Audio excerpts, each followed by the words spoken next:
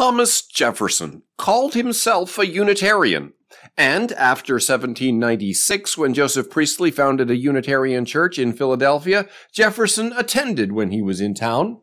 And when he was at home in Monticello, he explained in a letter, "The population of my neighborhood is too slender and is too much divided into other sects to maintain any one preacher well. I must therefore be contented with being a Unitarian by myself."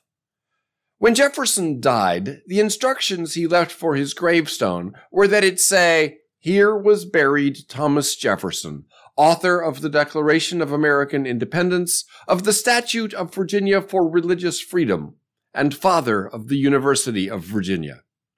He wanted to be remembered for just 3 things.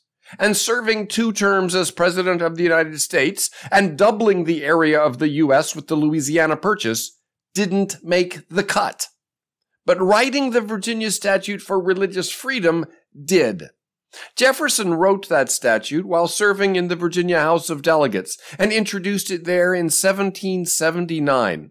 It failed to pass at that time, but just a few years later, James Madison, then himself in the Virginia House of Delegates, revived Jefferson's bill and got it enacted in 1786 while Jefferson was in Paris.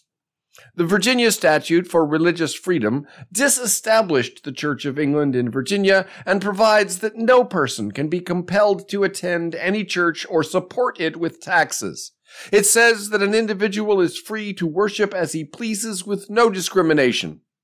Once again, we see the link between the Unitarian outlook and insistence on religious tolerance. In Massachusetts, however, 40 years later, towns were still taxing residents for the support of Protestant churches.